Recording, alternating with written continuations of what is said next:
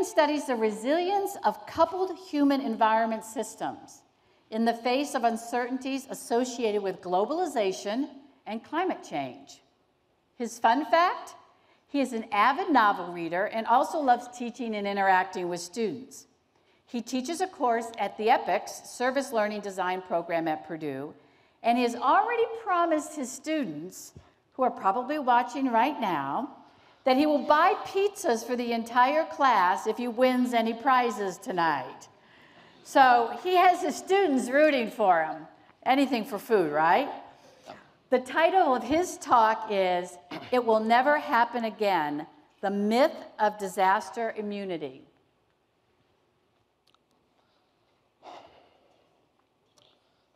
It will never happen again.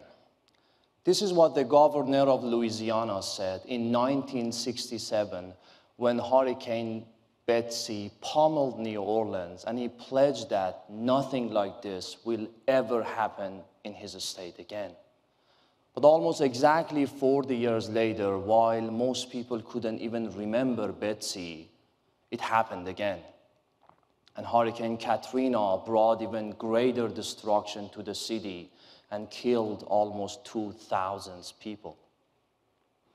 But Louisiana's forgetfulness, although unfortunate, wasn't an exception. It's actually a very common phenomenon around the world where communities gradually forget a disaster and become even more vulnerable to the future ones.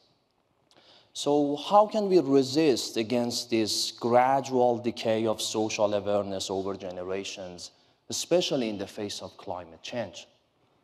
In the past couple of years, answering this question has been the central objective of my research, and in order to do so, I've developed a novel methodology by combining online crowdsourcing and human behavioral experiment.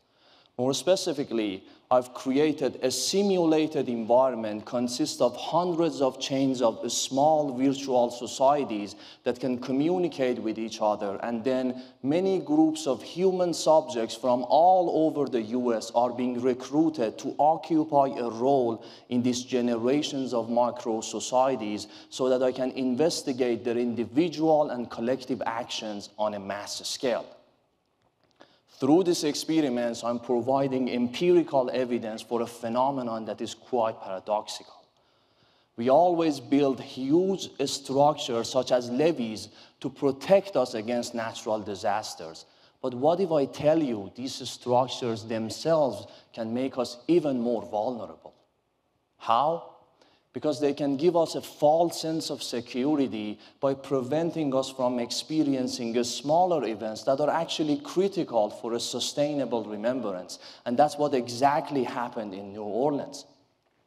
In my research, I'm showing to survive the uncertainties of climate change, we cannot solely rely on a centralized physical infrastructure, and we have to shift to more adaptive ones that accounts for human actions inside those systems. And that's why, through the result of my PhD, I'm hoping to provide design principles for our disaster policy and management so that next time, rather than saying it will never happen again, we would effectively remind ourselves that it can happen again. And it's better to be prepared for it. Thank you.